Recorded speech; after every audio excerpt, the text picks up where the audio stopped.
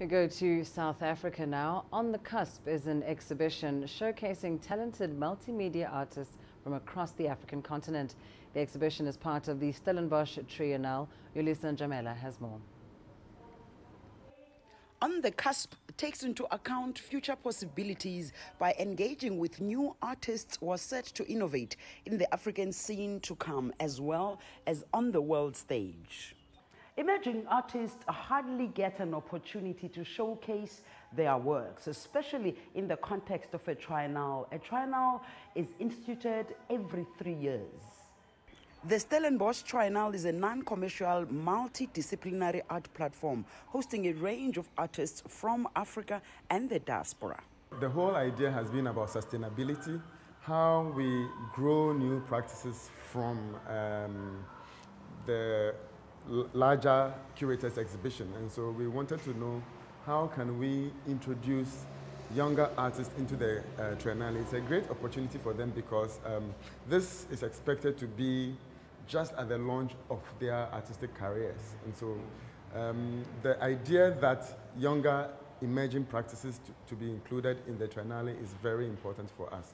It has been the working strategy from the very beginning of the Stellenbosch Triennale.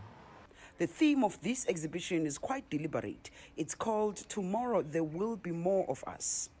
Through art and special interventions, the artists are responding to this theme. The curator says some of them are not necessarily directly responding. They are actually critiquing the theme. The idea that there will be more of us is not necessarily a humanist or humanistic thought.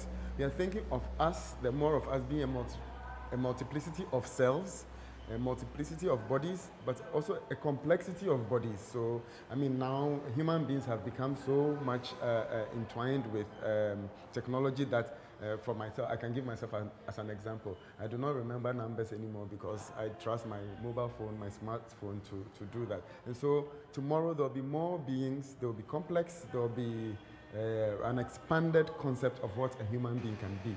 And this is really what we are looking out for with this exhibition.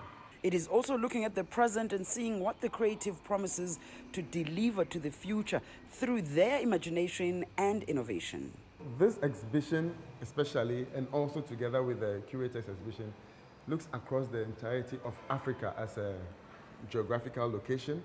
So the artists in this exhibition are coming from Uganda, we have South Africa, 2 representatives from South Africa, we have Tanzania, we have Kenya, there's Angola, Zambia, and then we have Ghana, and then Nigeria. So there's a lot of African countries represented in this exhibition.